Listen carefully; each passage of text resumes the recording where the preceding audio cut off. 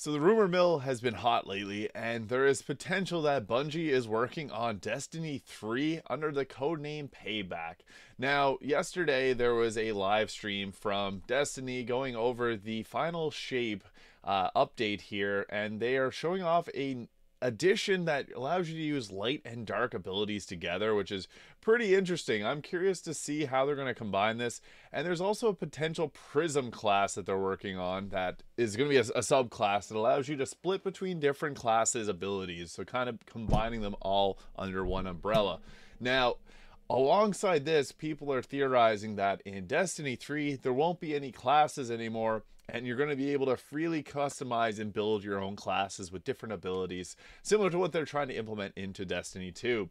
There's a Forbes article here talking about this as well, so you can go check that out as well if you want to get a bit more information on it. But there's a system called the Prism that allow players to mix and match abilities from different subclasses. So super interesting what they're doing with this, and I have a feeling that Destiny 3 won't be coming out anytime soon, but they are working on it from what it seems like. There's a whole lot of leaks going on the Reddit page for Destiny, so you can check that out as well if you want to get some more information on that. But yeah, this is a very interesting update because I thought that Destiny 2 is kind of dead. There is a dedicated fan base to this game, but with the recent updates, I just haven't been a big fan of the game. I haven't played it a whole lot lately compared to back when it first came out. That was like a huge portion of my time was playing this, but the new update looks pretty good, and I'm curious to see how they're going to combine some of the elements from this into the future game, because it looks like what they're bringing to the table with this final update for Destiny 2 is going to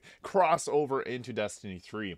Now, people are wondering if items from Destiny 2 are going to work in Destiny 3, and that hasn't been confirmed or denied, but I have a feeling that probably not. Unfortunately, I just don't have the feeling that that will be happening, but it's very interesting. I was a big fan of Destiny 2, played it a bunch, and I will definitely be checking out Destiny 3 whenever the time comes. And yeah, I'm just looking forward to any more new information on this. And feel free to leave a comment below if you have any ideas on what Destiny 3 might be about, or any of the updates that are coming to Destiny 2 here. Thank you so much for watching, and I'll see you in the next video.